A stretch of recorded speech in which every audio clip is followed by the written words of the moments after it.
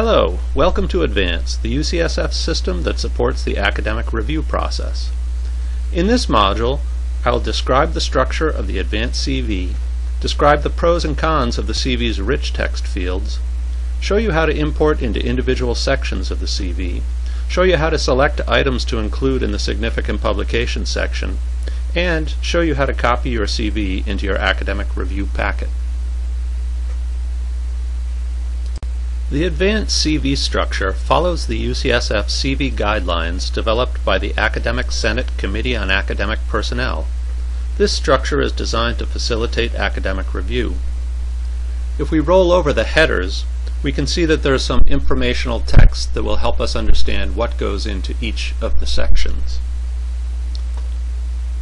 If we click on the edit link that's next to each of the headers, it will open an edit window with some tools to allow us to change the information that's in that section.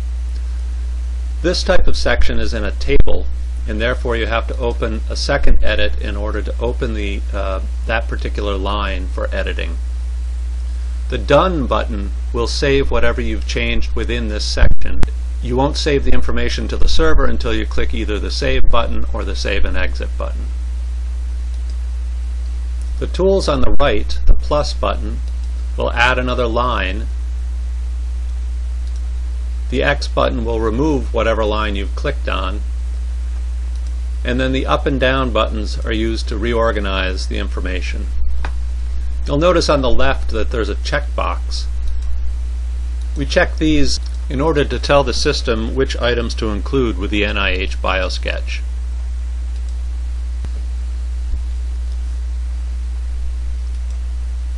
If we go to the top, on the right-hand side is a shortcut link. The shortcut link opens a small window that has every header within the CV and is designed to push you to that header. But also you'll notice on the shortcut that there are green check marks next to some of the headers. This indicates that these headers contain information that can be pushed to the NIH BioSketch. If we go to the grant section, the edit window looks a little bit different. It has the same buttons, but it has an extra button here that allows you to make a copy of this particular grant and push it down into the past grant section. This is a tool to facilitate moving grants from pending to current and from current to past. You'll also notice that some fields, the block text fields particularly, have a toolbar at the top. These are rich text fields. These fields were included to enable you to modify the text within these sections using bold, italics, underline, and special characters. Each of the block text fields are rich text, as are the fields within the publication section, and they all have this kind of toolbar at the top. However, the decision has proved to be a two-edged sword. On the one hand, you have ultimate flexibility to modify the text as you want. On the other hand, pasting information from a website will include hidden formatting text from that website. This has proved to be the biggest issue encountered by users. The code from the website may include information about where the text should appear in a website, which may conflict with the requirements within Advance, causing issues with how the text is displayed. Also, the code may force the text to appear in a table that obscures functional buttons that disable the ability for the user to change the text. So be very careful when pasting information into these fields. For those who are so inclined, there is a source button at the top that allows you to see the HTML tags and perhaps fix the issues that may be encountered.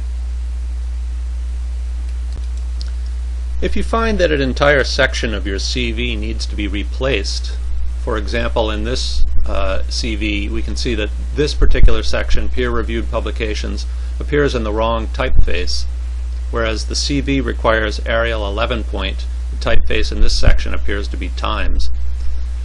I could go into each individual field and modify the text, or I can use the import function to import a partial CV. When I click on the Upload Partial CV, I can see all of the different headers and I can select only the section that I'm interested in overwriting, find my CV, and when I import it, it will only import that one section.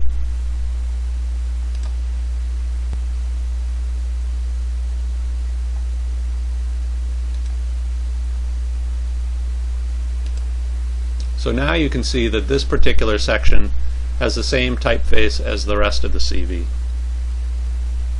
Another use for the partial CV import would be if on your initial import a lot of text goes into one particular section. For example, if this peer-reviewed publication section included not only peer-reviewed publications, but review articles, books and chapters, and other publications, you could export this entire section, or the entire CV, and then put the correct headers in to separate out the review articles, books and chapters, and other publications.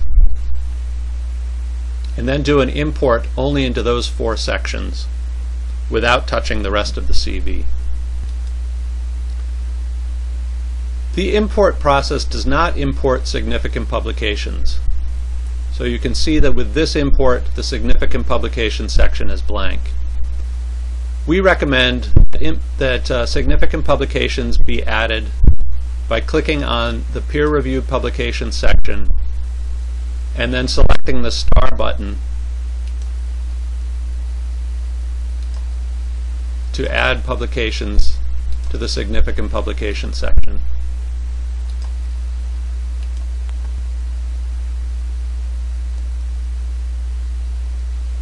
So now we can scroll down to the significant publication section and see that there are significant publications, the 3 that I selected from peer-reviewed publications. I can open up this edit window and I can now add my contribution role.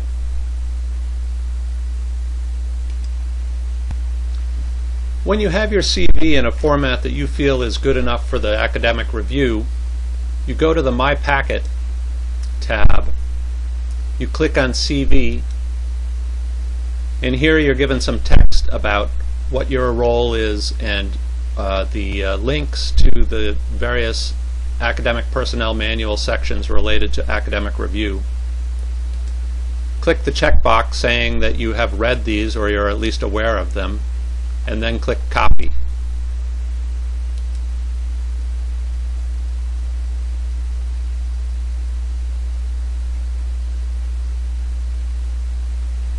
The CV is then added to your packet.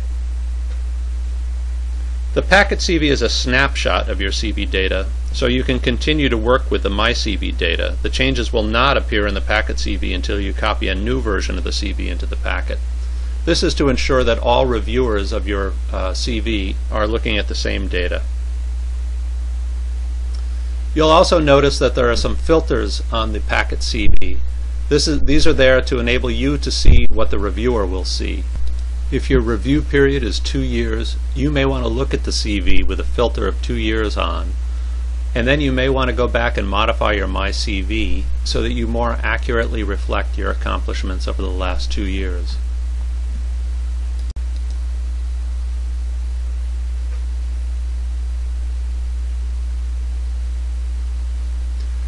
As you modify the data in My CV, and if it's before the review period has started in your department, you'll want to go back to My Packet, go to the bottom, or click on CV, and go to the very bottom of the CV so that you can make another copy of your My CV data into your packet.